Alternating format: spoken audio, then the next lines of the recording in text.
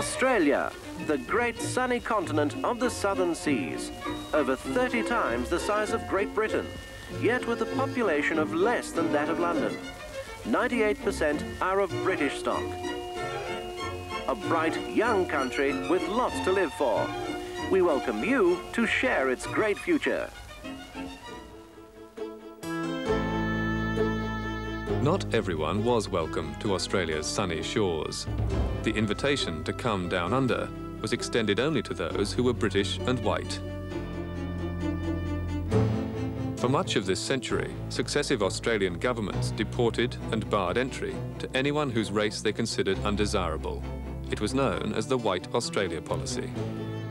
Keep them out. Keep all the niggers out. Japs and everybody else.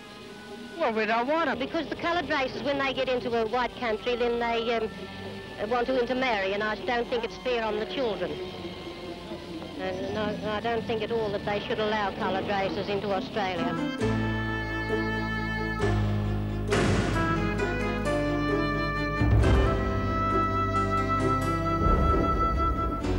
When the British seized this vast continent in the late 18th century, Australia became an isolated bastion of the white race.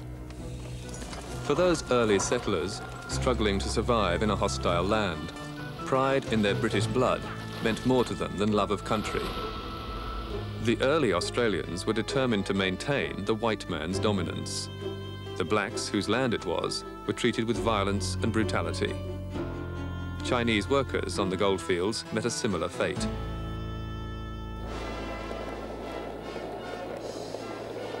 Independence in 1901 did not dim the desire for racial purity. The very first act of Australia's new federal parliament was a law to restrict the entry of coloureds, Asians, and any other whose race offended.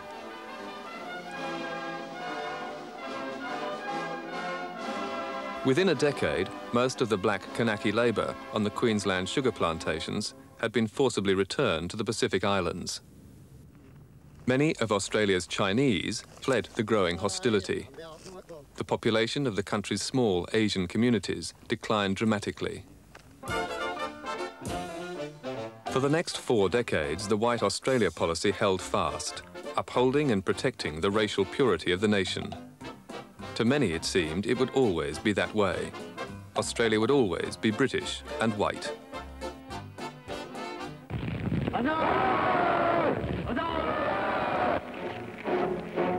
The Second World War threatened to change all that by force. With the British in Singapore brushed aside, it seemed that nothing could stop the Japanese march south towards Australia. The Second World War had a profound effect on Australians. It was the darkest hours of our history. It was a real manifestation of the yellow peril. The yellow people came right down to Australia's northern doorstep. As Japan's bombers struck the northern town of Darwin, Australia and its people were left defenceless. Australian troops by 1942 were almost all in Europe, having answered the call to fight for Mother England. The nation was forced to find a new defender.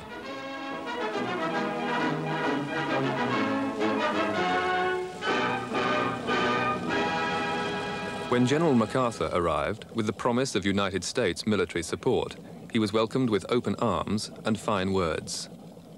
We feel that our fate and that of the United States of America are unbreakably linked. We know that our destinies go forward hand in hand. But as the first convoy arrived, it became clear that the welcome did not apply to all. On board were hundreds of black American troops. Local customs officials refused them permission to land. The nation was under threat, but the White Australia policy was law. In some disarray, the Australian War Cabinet met, and the black ban was lifted. But it was to be only a temporary concession to dangerous times. After all, one day the black troops would go home.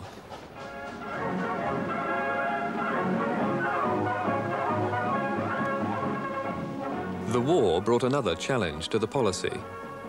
Bowing to pressure from the British authorities, Australia reluctantly agreed to admit small groups of Asian refugees.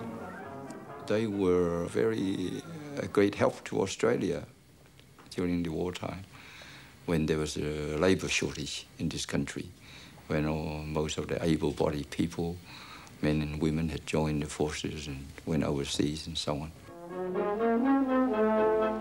Mostly Chinese, they proved eager and adequate in their work. Every launching marked their contribution in an all-out war to defeat the Japanese. At the end of the war, the Americans went home. As they left, one thing became clear. If Australia next time was to defend itself, it needed a massive influx of people. The Second World War intensified our fear of Asia. It shaped our attitudes in the post-war years and strengthened the resolve, I think, of most Australians, certainly most of the political establishment, to keep Australia as it was, that is, white. The Chifley Labour government, traditional supporters of an all-white workforce, appointed Arthur Calwell as the first Minister for Immigration. To gain public support, Calwell reaffirmed the White Australia policy and began the immediate deportation of Asian wartime internees and refugees.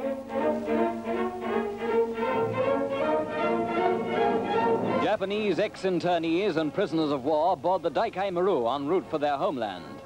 Old coal burner, she has accommodation, even under cramped conditions, for 300. She is to carry 2,600. 100 Chinese Formosan women, some with their husbands, and 112 children were compelled to board this hell ship already jammed past the danger point with Japanese they hate. They openly expressed their fear of the fate in store for them. Tearfully, they begged army officers at least for their wives to be spared this nightmare journey. One Formosan attempted suicide, but military police seized, and none too gently, all who refused to board the ship. Their struggles were in vain. Just imagine the state of mind these people concerned were in. Many of them had married in Australia, settled down in Australia, or got good jobs in Australia. And especially when Australia, after the war, need extra labour. With a population of only 7 million and a birth rate in decline, the policymakers decided Australia had to change, from an underdeveloped primary producing backwater to a prosperous nation with industrial muscle and the people to defend it. I was told to prepare a plan to bring migrants to Australia. And so I coined a phrase, we either fill this country or we lose it. And I gave Australia 25 years in which to make the best possible use of its second chance to survive. The newly formed Immigration Department quickly ran into trouble with Calwell's grand scheme. The first shipload of immigrants from Europe provoked surprising hostility.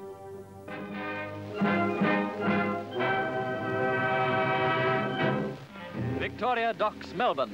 The Misa, first of the post-war immigration vessels to arrive in this country, is awaited by thick crowds giving welcome to friends and relatives. All types from a dozen European countries cluttered the ship's side for the first glimpse of the country which is to be their home.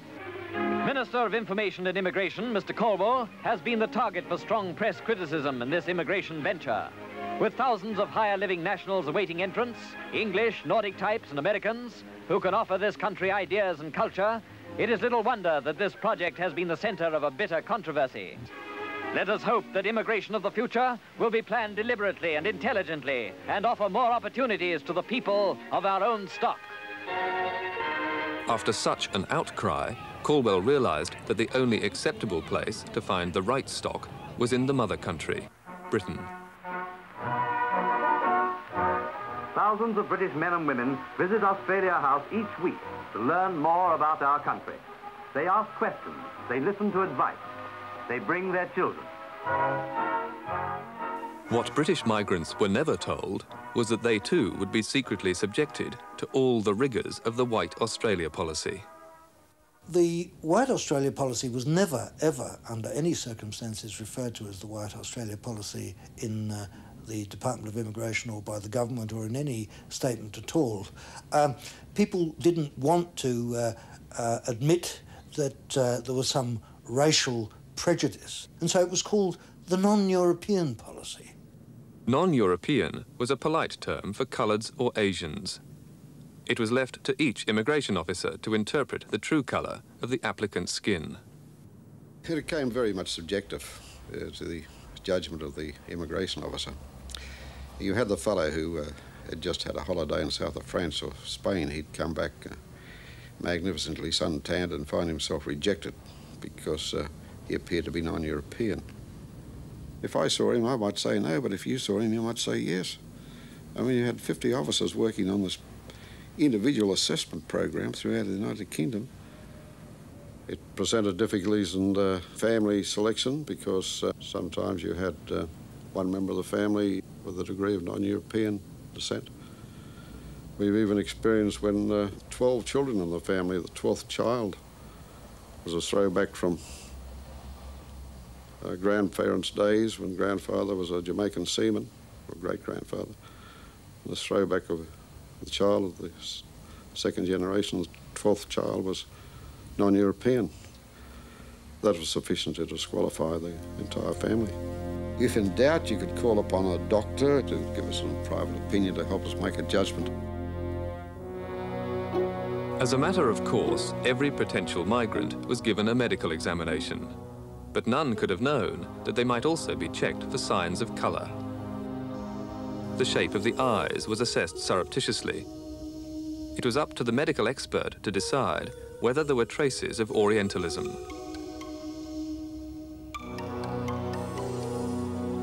You could see, make a judgment as to whether he had non-European blood or not. It's a very, very difficult judgment to make, I can assure you, but whether it's justice or not is another matter. But these are some of the things that we were called upon to do in the interest of maintaining the so-called White Australia policy.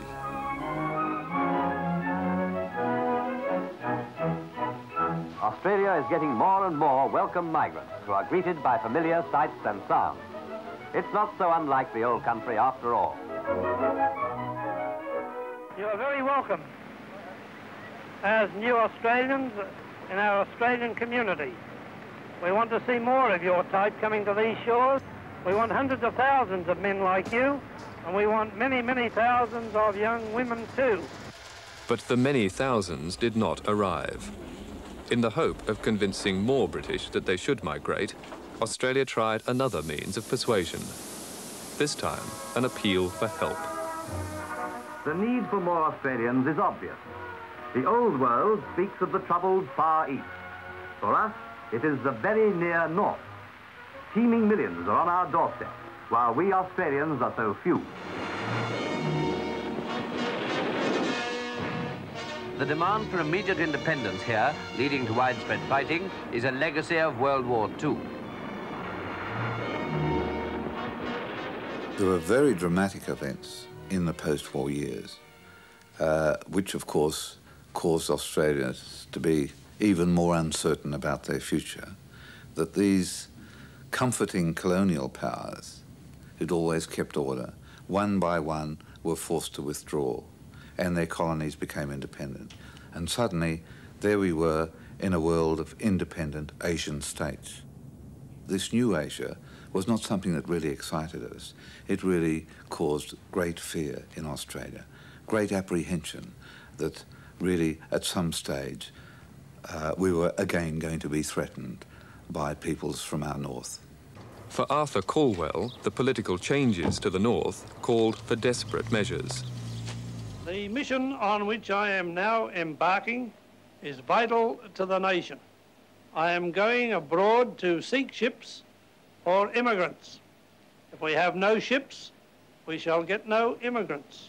And without immigration, the future of the Australia we know will be both uneasy and brief.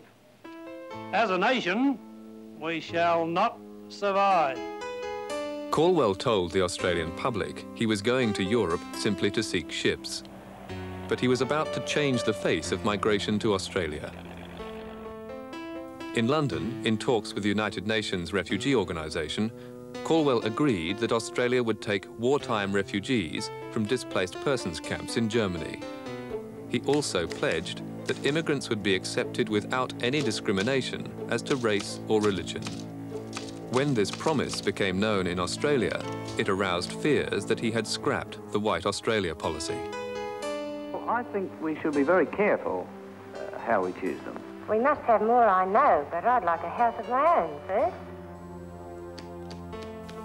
But Caldwell had no such plans to abandon racial purity. Only carefully selected, fair-skinned Nordic types would be taken from the camps. A team of immigration and military officers were dispatched to Germany to effect Caldwell's instructions.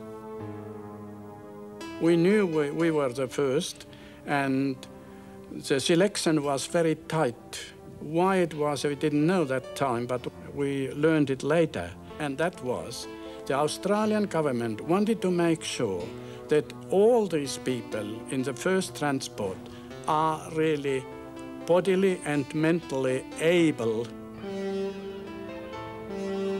As the first shipload of refugees left for Australia, immigration officers secretly cabled head office that the mission was a success and that Caldwell's instructions had been carried out to the letter. On one matter, the instructions had been quite specific.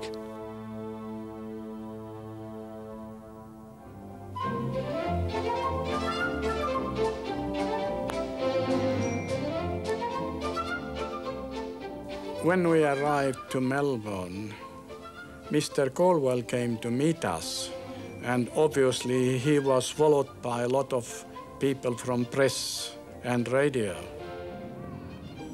And then it started to dawn to us that we must be very important, because we could see the government really had gone into expenses. This show was put up, obviously, for the propaganda purpose, to show Australian public that new arrivals are here and what type of people they are.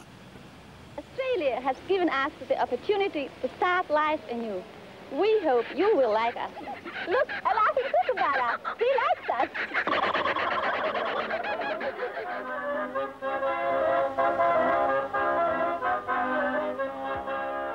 They had to wear their national dress and do their national dances, and these were trotted out on all sorts of occasions. But of course, at the same time, they were becoming good Australians, and that was the most important thing. It didn't really matter anything about their language. I had to speak English, and we didn't want to know anything about their other languages.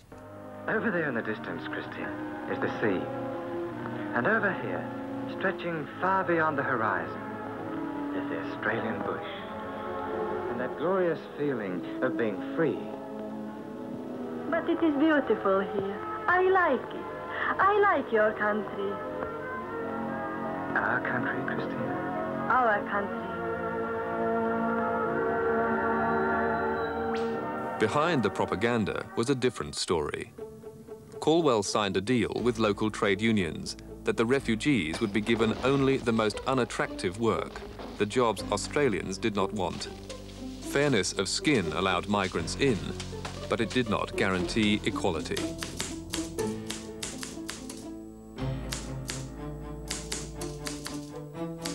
The government was always concerned to have the program accepted, even though they were never prepared to fight elections or have referendums about the immigration policy or program.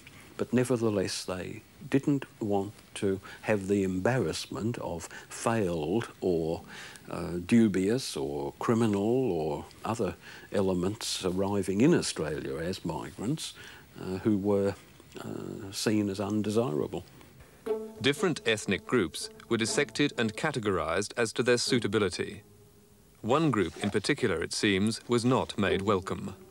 I have discovered a secret immigration form which was filled out by Australian immigration officers in Europe and was in use until the mid-1950s.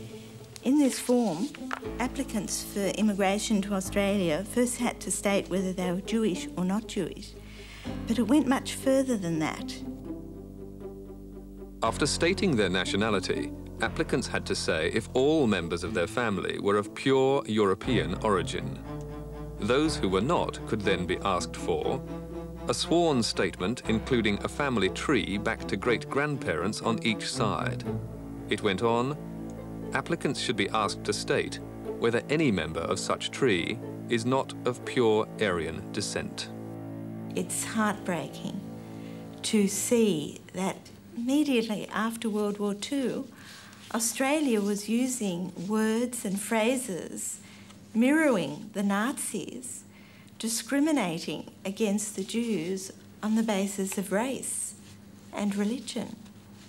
It's no wonder that the government vehemently denied using these questions to discriminate against Jews. The head of immigration, Tasman Hayes, came under pressure to explain in 1948 when this document was leaked by an immigration officer to Jewish organisations. Hayes finally replied that the term pure Aryan had never been meant in the Nazi sense, only as it applied to colour.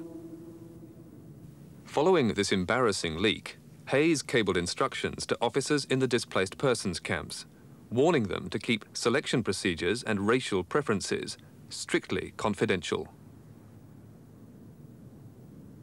As a result of this policy, out of 170,000 displaced persons who arrived in Australia after 1947, only 500 are known to have been Jewish. It goes without saying the proportion in refugee camps was considerably higher.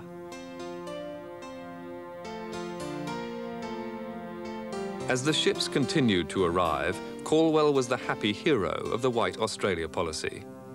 He could claim credit that Australia's economy was set to boom, fed by this enormous influx of migrant labour. But it was success at a price. Caldwell had hardened his line on non-Europeans during these years. Deportations of Asians, blacks and other coloureds continued, unchecked. Any scheme that can attract and hold the support of 94% of the persons concerned is a good scheme. Did you at any time consider taking a proportion of non-European migrants? No. Do you want to enlarge on that? No. In December 1949, at the height of Caldwell's success, the Labour government lost office and Caldwell was replaced as Immigration Minister by Harold Holt. Between these two men and their respective parties lay a vast ideological gulf. But on the question of colour and racial preferences, they were as one. Holt pursued the White Australia policy with vigour. The new Conservative government, led by Robert Menzies, had been swept to power on a tide of anti-communist fervour. The Cold War in Australia had started. Now, in the early 1950s, Menzies widened the spectrum of the White Australia policy, adding another unacceptable colour. Today in Australia, Reds openly preach their gospel, flout our laws, and form a growing menace to the future of this country. Does that disturb you? It should, because today 5/6 of Europe and Asia are under the iron heel of communism. This imperialistic tyranny is advancing with a speed and power unprecedented in the previous history of aggression. By 1950, it had subjugated 800 million people. We all have laid on us today a duty to be prepared, to be strong, not with the strength of a bully, but with the strength of a deliverer. The world needs the United States of America. The world needs the British peoples of the world. The world needs every scrap of democratic strength.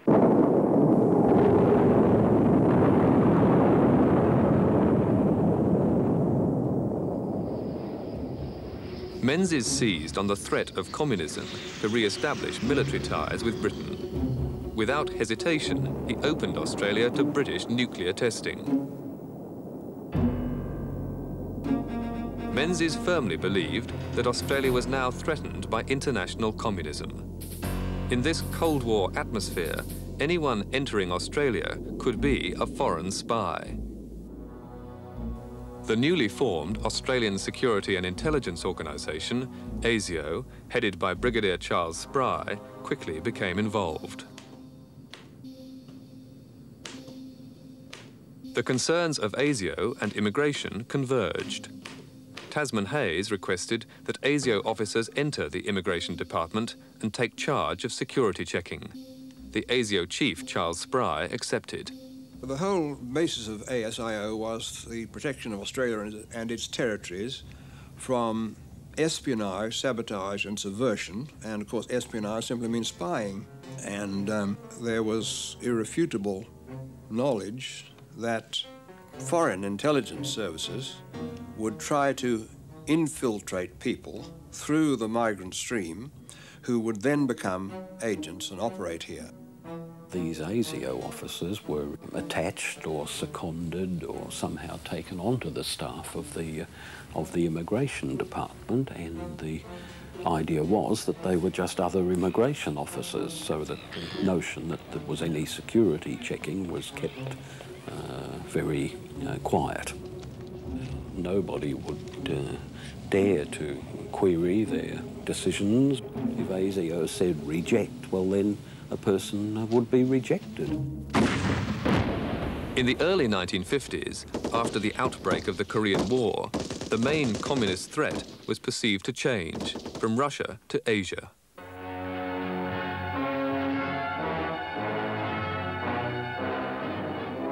Communism everywhere seeks to give a fighting edge to hunger and misery. Even now, their eyes are on the rice fields of Indochina, the rubber of Malaya, and one of the biggest prizes of all, Australia. Be assured they will not remain indifferent to the wealth this country can provide. These Asian threats again surfaced before Australians in the conditions of the Cold War, simply because you get a convergence of a fear of communism with a fear of Asians. Somehow, Asians would take to communism like ducks to water because they were poor, and that would finish us off. Reds, it seemed, were everywhere. ASIO turned its attention to the tiny Chinese communities in Australian capital cities. Mostly traders and workers, they were allowed to reside in Australia chiefly to conduct trade with Asia. Suddenly, they were suspected of every type of subversion. Was there a fear that agents might be operating in the Chinese community? Yes, but we were always aware of this and, of course, tried to keep track on elements, say, in the Chinese community which were sympathetic to Beijing and therefore to communism. All Chinese born outside Australia had to wait 15 years before they could apply for citizenship. British had to wait just one. The Chinese had also to prove at all times that they were politically untarnished. You were always subjected to surveillance by the ASIO officials who come down to Chinatown, unbeknown to you, and they would have files on most or all of us Chinese aliens. In whatever we do and wherever we go, we would be sometime recorded, because when we eventually apply for residence in Australia, the ASIO file is the most important one, which would affect our decision. So I have many friends who were told that they were rejected on grounds which were known to be ASIO reports. Within the immigration department, certain files were kept separate. These were the reports on Asians and coloureds living in Australia. These reports, compiled by ASIO and deportation officers, were all held in the non-European section. They were, of course, more concerned with the law enforcement side of the department in terms of deportation and court cases, watching carefully that non-European people didn't put a foot out of line. For Chinese workers, with no access to politicians and no influence in the Australian press, it was a tenuous existence. Official action could be swift and brutal. At random, most of the shops and restaurants were subjected to checkouts by the immigration officers, and they were there to maintain that the staff members were according to the wage book.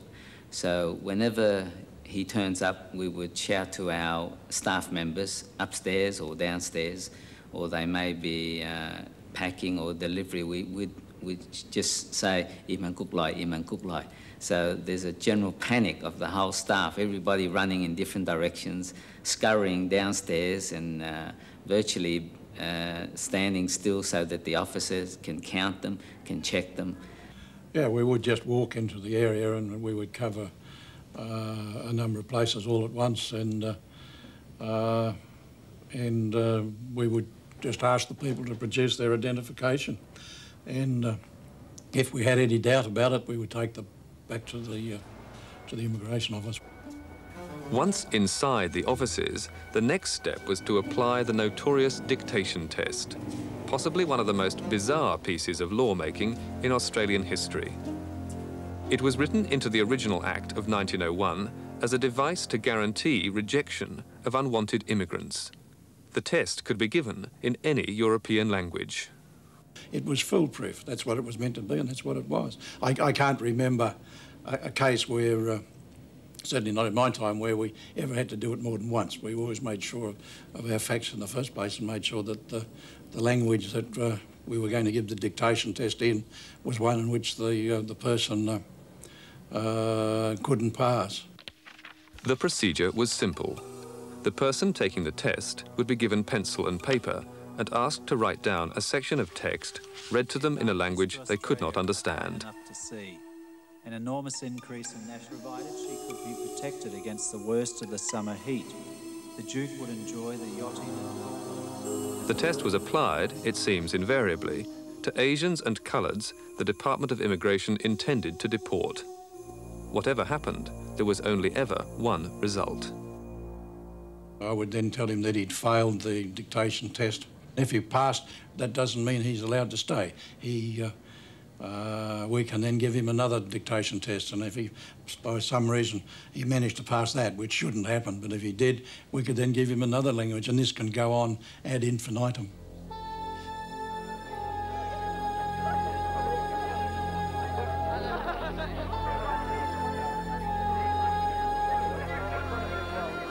The deportations of the 1950s did not go unnoticed. The new Asian states began protesting to the United Nations. Within the Southeast Asian community, Australia was being ostracised. In a gesture of conciliation to its neighbours, Australia had agreed to participate in the Colombo Plan. Carefully chosen young Asians could visit Australia to study. Statistics show that Australia is one of the healthiest nations in the world. People of all classes live as neighbours in almost every suburb, for there is little respect for class distinctions, but a great deal of respect for the rights and feelings of the individual.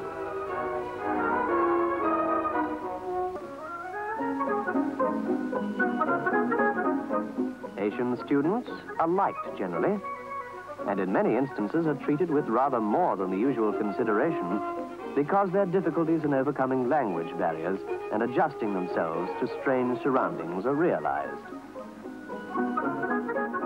The Colombo Plan was looked on the surface to really help Asian countries which were having a rough time. But behind that, all of that, it was really little more than a charity. And I always felt that the thinking behind it was this was one way of making us look good. We were doing something, not a lot, but for people, we didn't really want to come and live here. Welcome to Australia, to your new home. Welcome, you people from the South. It's really good to see you. In the mid-1950s, as the Australian economy continued rapidly to expand, the demand for unskilled workers magnified. Again, the Immigration Department looked to Europe. But by now, the supply of fair-skinned Europeans was drying up, and the department was forced to shift its colour line. For the immigration program, the world was divided into Northern Europe and Southern Europe. Southern Europe was the euphemism used for the Italians, the more swarthy types, the Greeks. And when things really became desperate and when the pressure was on to get more people, it even extended to the Turks. Of course, the long-established White Australia policy applied, or officers tried to apply it in countries like Italy, and if they considered somebody was too dark-skinned or too swarthy or may have had North African ancestors or something of the sort, then they would normally reject them. In those years, the preference, I suppose, was given to the British component in the immigration intake. This country offers wonderful opportunities for men and women from the old world. And to those who seek wider scope for their talents and resources, Australia may well seem the promised land. It is natural that a British country like Australia should seek as many British migrants as possible to migrate to this country. The many non-British migrants who are here recognise and accept this British tradition, which is the foundation and basis of the Australian way of life. There was an obsession about bringing out British migrants to Australia, and so we had a vast campaign called a Bring Out of Britain campaign, where Australians and other people who had come to Australia, perhaps from Britain, were encouraged to bring out their families to settle here. It was, on the whole, it was quite a successful campaign, but it was a mark of the concern of the government and of the Department of Immigration and everyone concerned with it, to reassure Australians that we weren't going to flood the country with foreigners. Off you go now. Don't be late. Bye, Mummy. Bye-bye. These are the people we want, and the more of them, the better. These are the kids, eager to grow up as proud Australians in this great land of ours. A decade after their first British migration scheme had failed, the Immigration Department again campaigned vigorously for their ideal migrants. So we launched into this business of trying to tell people overseas about life in Australia. And I was involved in, I think, one of the first films that was made. It was called The Way We Live. Mum had always to be attractive and never seemed to go to work, didn't work. Children were always well scrubbed. Dad always mowed the lawn. It never rained in our films. The sun always shone. They always went to church. Everybody in our films went to church. They never went to the pub. Never went to the races. They always went to church. But those are the sort of influences that tended to make our films misleading, not by commission, but by omission. Things were omitted. Come over to the sunny side now. Australia, a great place for families. The department's creation of a mythical sun-blessed land lured shipload after shipload of Britons to Australia. A lot of money had been spent, but the campaign was a huge success. The department felt it could parade its achievements with pride.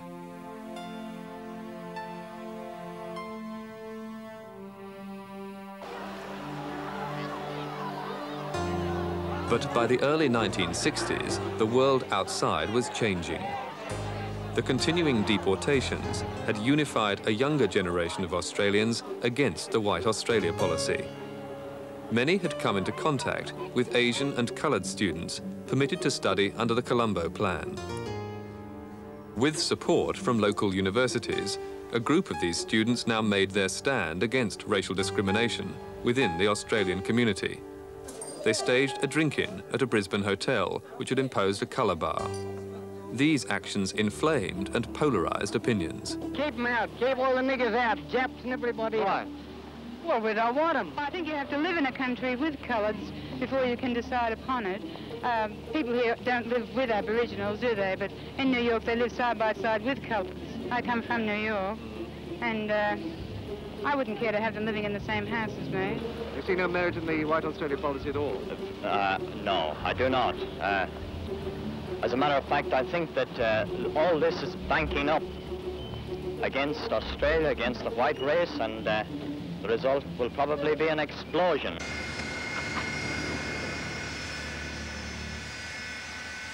The explosion was Vietnam. With the British government withdrawing its military forces from Southeast Asia, Australia aligned itself with its Second World War protector. I'm heartily in favour of the American involvement in Vietnam. Are you prepared to I've said so time after time. Are you prepared to back this up with, say, a deeper involvement as far as Australia is concerned? Oh, well, look, don't ask me what we're going to do in the future, but as you know, we have, in fact, not only supported them, first of all, with some Air Force items and then with some technical advisors and so on, but now with a battalion of the regular army. So our attitude is quite clear. Unwittingly, Menzies' commitment of Australian troops to support America in Vietnam marked the beginning of the end for the White Australia policy. When Menzies handed leadership to Harold Holt, the former immigration minister could hardly suspect that the policy he so passionately supported would be challenged by visiting Americans. Our welcome is warm and tremendously sincere. Mr. President and Mrs. Johnson, welcome to Australia. President Johnson is cheered by more than 1 million people. The crowd is all the way with LBJ. Although the two nations were again united in war, America now differed from Australia on one fundamental issue: colour. President Johnson had risen to power as a crusader for black American civil rights. Harold Holt would discover that Australia's national policy of racial discrimination was out of step with America's new image. I've met many Southeast Asians who had a lot of antagonisms against your country, more specifically your government, and even more specifically against that on your racial immigration laws. Are you saying that you're going to moderate those even more and more as time goes on? Not one representative of an Asian government has ever raised with me in my many travels around the area the question of our immigration policy. Your country, by geography, is Asian. By race, it is white. And you continue a pure white immigration policy excluding Asians, your neighbors, from immigrating into Australia.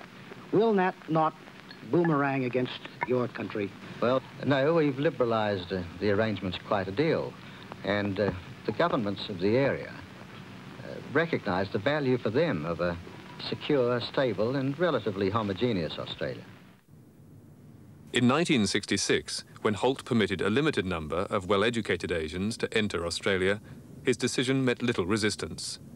It was the other side of the government's Asian policy, support for war in Vietnam, that now dominated the public debate. And for once, Asians were attracting sympathy. The Vietnam War was a very important event from the point of view of Australian attitudes to Asia, because for the first time we saw not just war on the screen, we saw people. We saw people suffering.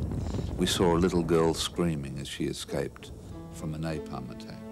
And I believe this aroused a lot of compassion within Australian society, a watershed in our adjustment to living with Asian peoples.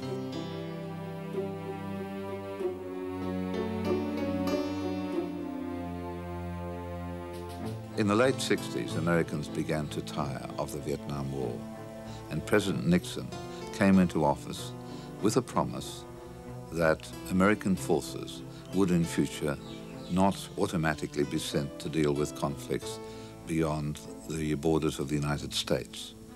When those conflicts occurred, the countries themselves would have to work them out.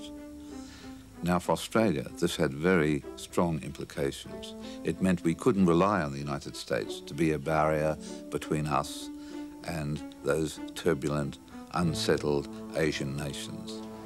It meant that we had to start to work on better relationships, more direct relationships with Asian nations.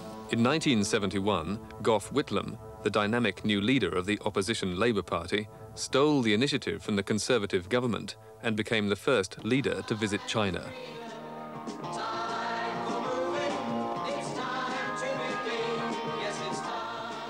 Whitlam's Labour Party was swept to power on a wave of reformist zeal.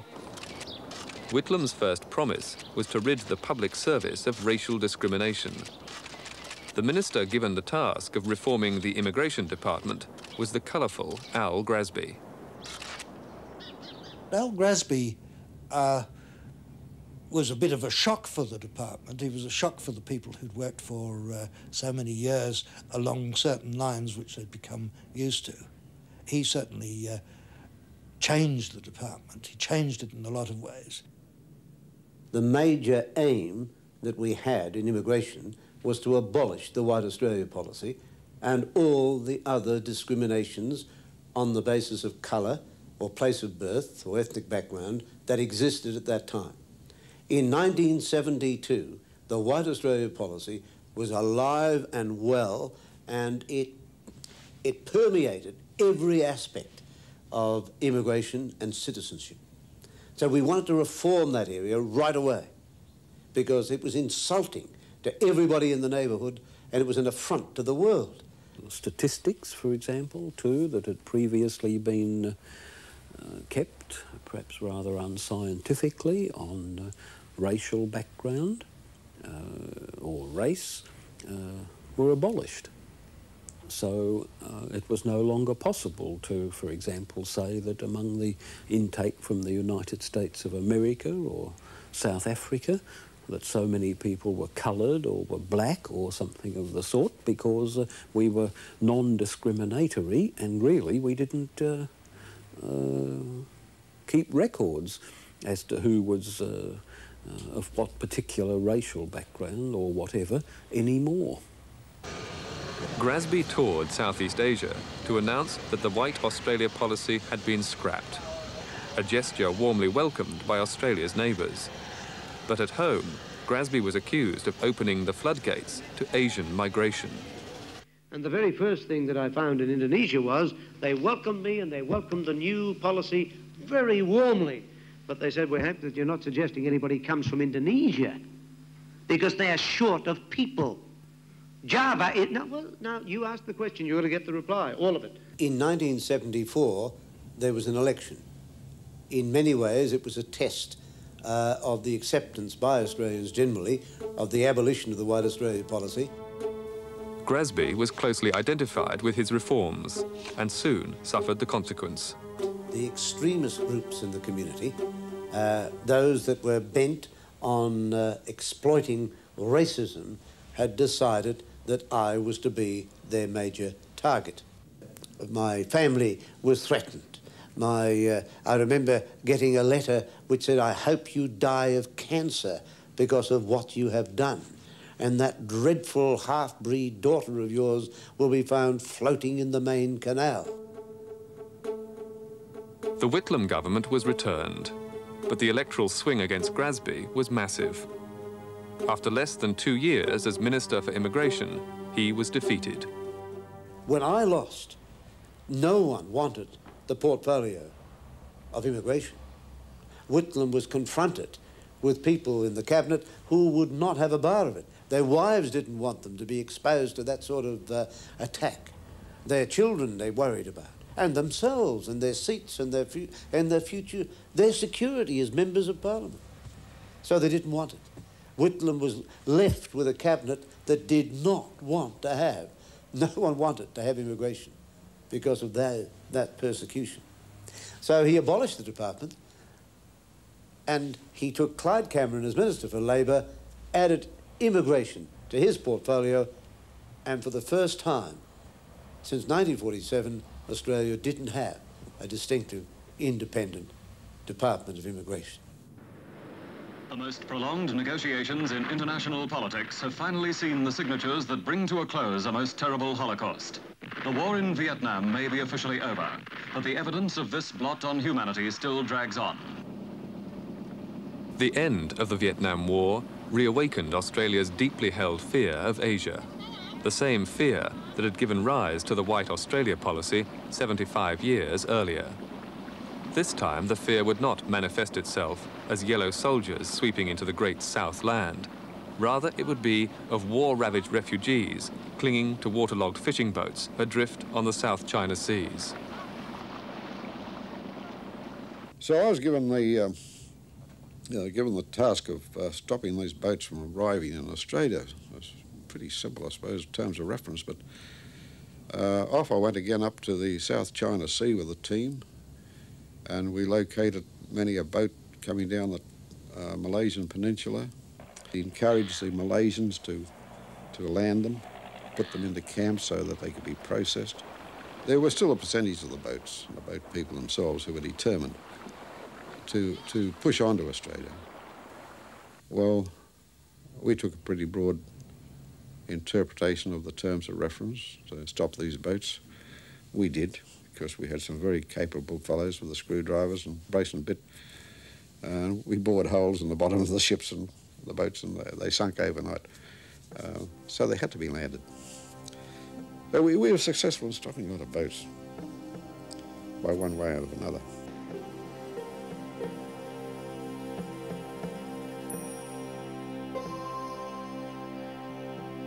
Although Australian authorities tried to control the flow of boat people, it was a tide they could not stop. Before long, the Vietnamese boats began arriving on Australia's northern coastline. I was invited out to the immigration chief's home for dinner, and we appeared at his place in Darwin on the waterside. And his wife said, "Oh, Les, before you do anything, will you go down to the bottom of the garden? There's been a mob of strange people down there all day on a boat. We don't know what they're doing." So we went down. Would you believe it? It was a mob of Vietnamese, a boat that the Air Force, the Navy had been searching for days. I'd been in town all day with the chief and other people trying to log its progress. They'd got through the Darwin Harbour entrance, came all the way up the Darwin Harbour and deposited themselves in the garden, the waterside garden of the Chief Migration Officer's home. Here were people suddenly arrived on our shores, and there was very little we could do about it. And all our talks of human rights and humanitarian issues suddenly had to become a reality. And we were faced with a situation of people here from Asia who had come here without our approval. And then they had brought to an end, really had brought to an end, the White Australia policy. Formally, you know, the White Australia policy went years ago. But what we've never really recognised is from the Australian mind, from our politicians, even from our policies, it's never really gone. We simply don't want to talk about it because it's very embarrassing in this new level of relationship we have with Asian countries. But the fact is, it's still there. Australians are still afraid of Asia. All our lives, we've lived in fear that these large populations will come to the land of milk and honey and inundate our peoples. And until we really recognize it and come to terms with it, we can't deal with it.